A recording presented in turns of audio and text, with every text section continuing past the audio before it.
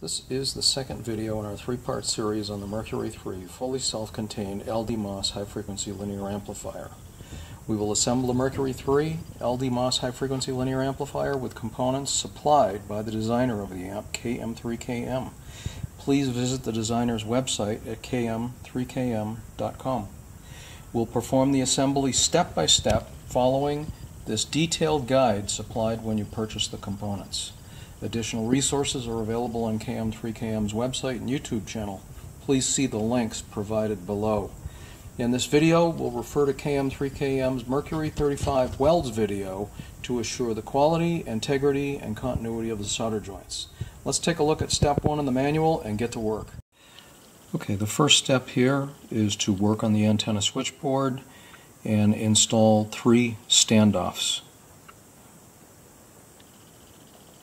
And that's what they look like right there. And in the bag of standoff hardware, there's 3 long standoffs, and those are the 20 millimeter standoffs that we're going to use. Additionally, in the assembly guide, it says to make sure that you're operating in a static protected area, and this is all anti-static matting, and I have my ground strap on. And so what we're going to do right now is we're going to take the antenna switchboard out and install those standoffs per the instructions. The standoffs are on. There's one on the top left. There's one on the bottom in the middle. And there's one on the top right. The next step here is the installation of the SO239s and the female RCA jacks. So we're going to dig out 4 SO239s and the 2 RCA jacks, and we're going to install those in the back of the case, just as km3km shows us right here. So first, let's get into the hardware bag and get the connectors. Here's the 4 SO239s. There's the mounting hardware, 4x40 1/2 inch, and 2 female RCA jacks. And we're going to install those in the case now. Here's the back of the case where the SO239s and the RCA connectors go. So let's get those installed here. This is what it looks like with all the connectors on. What I did was I chemically cleaned the side of the connector that actually makes contact with the case, as well as I cleaned the inside of the case. Came out everything nice. And be careful when you crank down on the nut on the RCA jacks, because I did break one of those. However, I did have... The next step is to attach the coax to the antenna control board. And the first piece is the 6.5 inch length of the RG316. It's this piece right here, 6.5 inches long, pretty thin. And that's going to solder onto the contacts that says to power unit in this orientation. Here's the piece of RG316 soldered onto the antenna control board, and it passes the continuity check. Next we have the 15.5 inch piece of RG142. And that's going to go to these contacts that say from low pass filter. Okay, now we have the RG316 and the RG142 both soldered on. On to the next step. The next step here is to take the antenna control board and install it in the case over the SO239 and the RCA jacks, and use the nuts to secure it in place. This is what it looks like with the antenna control board installed. It's important to make sure that everything is tight before you put that in, because once it's in, you're committed. And the next step here is to solder up all the SO239s to the board and also the RCA jacks. So here's the board with everything soldered up. Did the continuity and the short tests, and everything checks out good. Okay, the next step is to connect the case fan connector onto the board, as well as the IDC antenna connector cable. So let's go hook those up. Okay, we installed the fan and the ribbon cable, and the next thing we're going to do is put on the shield. Here's the installed shield. The small piece of coax comes out on the bottom left, and the large piece of coax, you want to make sure that you route that such that it doesn't touch the antenna 3 SO239. Then a large piece of coax comes out on the top right, and the fan and the ribbon connector come out on the bottom right. Okay, the next thing we're going to do is install the pull power unit assembly, and that is held in place with 3 cap screws. Let's go ahead and put that inside the case underneath the antenna. So here we are with the power unit installed, and there's 3 cap screws. One goes in from the bottom, and then we got 2 right here on the back. Here are the fans installed. You can see the hub of the fans clearly from the back, and on the side of the fans is actually arrows that show the direction of airflow. So you want the air coming in here and going to the back of the case. You want it to blow through the heat sinks. So what I did was I used some isopropyl and I cleaned off the bottom of the case here where the adhesive strip goes. I did it on both sides. Clean off the anodizing and let it dry for a couple of minutes, and then when you peel the backing off the strip, you push the fan down, you put your hand. Okay, the next step is to take the small piece of coax, the RG316 that comes onto the left hand side of the antenna board assembly, and that gets tied down on the power amp board right next to this resistor network, and there's the tie point right there. On the resistor network, I'm going to put a little tiny heat sink on there to make sure we don't get any heat induced into the resistor network, because I don't want to take a chance of damaging that. Okay, here's the RG316, comes out the left lower side of the board, comes up here and gets soldered down to that resistor network input, and I just use a little heat sink there to make sure no heat gets into it. I soldered pretty quick, but I put it on there anyways just to make sure. Okay, now we're in the bottom of page 13, and they're talking about the 12-inch piece of RG142 connecting from RF out on the power board, and that piece of coax actually goes to RF in on the low-pass filter board. This is going to be the trap. So we're going to solder one side of the trap onto the RF out right now. So there's the trap, and it solders onto right there. So here we have the trap tied to RF out on the made power unit board. There it is right there. Okay, the next thing we're going to do is work on the display. So we're going to take the display bracket and we're going to attach the 4 standoffs. This is what the display looks like attached to the bracket. It has not been aligned yet. However, this is the orientation that it goes in, with the connector on the left-hand side, which is on the inside of the case. Okay, the display is installed. In km3km's instructions, he says you can power it up and actually, with the display on, use that to center it. I just shone a light at it, and you can see the active area boundaries, and I use that to adjust it on the X and the Y axes, and we'll find out when we turn it on if that was good enough. And here's the inside. So that is good to go. The next step is the installation of the low-pass filter board. Okay, so we have the low-pass filter board in. There's 4 screws that go in from the bottom of the case to secure that in place on the standoffs.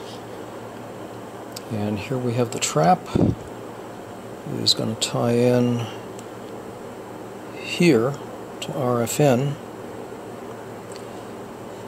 and then the RF out is going to tie into this piece of coax, which goes off to the antenna board. So let's solder those up and see how that comes out. Okay, so here we are. Both pieces of coax are soldered on, and you can see here's the trap. Goes to the RF input on the low-pass filter board, and this connection over here, RF out, this travels up here and goes off to the antenna board. And so we're making progress, and the next thing we're going to do is put the switches in. Here's a picture in the manual of the switch installation, and what they want us to do is install the switches and put tie wraps on them to keep them out of the way of the toroids. Here are the switches installed in the case. They look very nice. And let's take a peek inside. Per km3km's instructions, the wires off the switch, both of them are zip tied, and you have to rotate those and place them such that there is no contact between those wires and the toroids. So what I did was I moved the low-pass filter board as far as it would go to the rear towards the fans, and then I moved those until there was maximum clearance from the toroids. Okay, the next step is with the low-pass filter shield, installing 4 standoffs. You can see there's the marking and there's the standoffs. There's the bottom side. That's how they install. Let's go ahead and put those on, see what it looks like.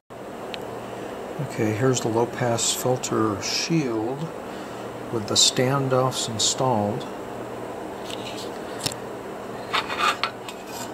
There's the top side. It says low-pass filter shield.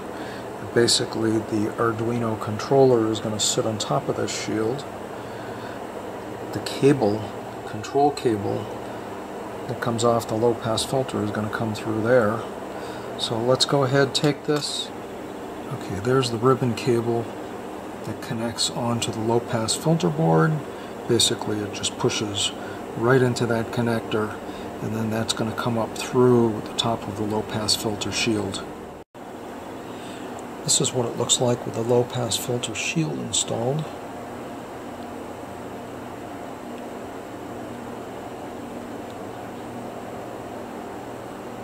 On to the next step. Okay, the next steps here are to take the controller board and install 2 thermal pads on that square right there. And once those are on, install the controller board in that orientation. So here's what the 2 thermal pads look like attached to the bottom of the controller board. Basically, they just stick one on top of the other. And now we're going to go ahead and install the controller board. Okay, here's a view of the installed controller board.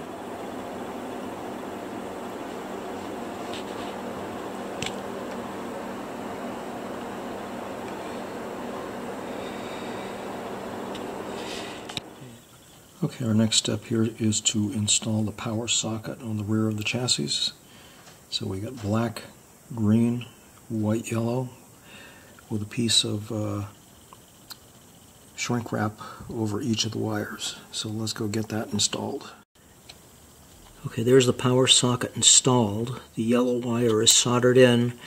You have to solder very quickly so you don't melt the socket. And I did put a little tiny heatsink on the back of the terminal. And after I soldered it, I blew it down to cool it off as quickly as possible. And the next step is to put the heat shrink on, and then we'll move on to the metal terminal. Okay, there's the power socket. It's all wired in. Let's get the switching power supply in place, lock it down, and then we'll put the ground wire on. So here's the installed power supply. The bracket goes over the top of the power supply. Here. Okay, so what I did was I hooked up all the cables. They're all pretty self-explanatory. This was the power on switch, This is the operate switch. These are the display connections. One thing I might make note is when you install the display, you want to make sure you put that connector into the side of the display. Over here, this one goes to the low-pass filter, goes right through the board. This one goes to the back to the antenna switch. Let's see. Over here, we've got the two fan connections. Here we've got the wire that comes from the power supply, comes in on the right side here. And this one right here goes off to the power unit. So we're basically to the point where we've only got one more to hook up. And that's these two connectors right here. One is on the controller, it says to the power unit. And the other one is on the power amplifier board that says to the controller. You'll notice that that one only has 5 pins. One of the pins is cut off. And in the cable, if you look at the ends of the cables, one of the connectors has that pin in it, so that can only go to this board. There's a reference note in the instructions from km3km. So these the plugs are polarized and there is a pin in one, and the one with the pin can only go to this power amplifier board. So here's the cable that we're talking about. So there's the cable we're talking about. So make sure when you put that cable on, you look inside this side of the connector. It's this one right here. You'll see there's a cutoff pin on the power amplifier board, and when you look inside that socket, that pin is actually in there. So that's it. It's all together. And what I'm going to do now is take a look at the wiring diagram that is provided by km3km and make sure that we've got everything zip tied and oriented the way that he shows it in his diagram. So that's it. It's all together. Thank you to km3km for this beautiful design and for supplying all these parts. All I can tell you is I've done many kits in the past, Heath kits, night kits, all kinds of kits, and km3km has certainly done the heavy lifting here. It makes this kit very easy to assemble. So I got the zip ties on. I don't think I have it quite as clean and pretty as he does, but next step is we'll move on to the operating manual. We'll fire it up and test it out per his instructions.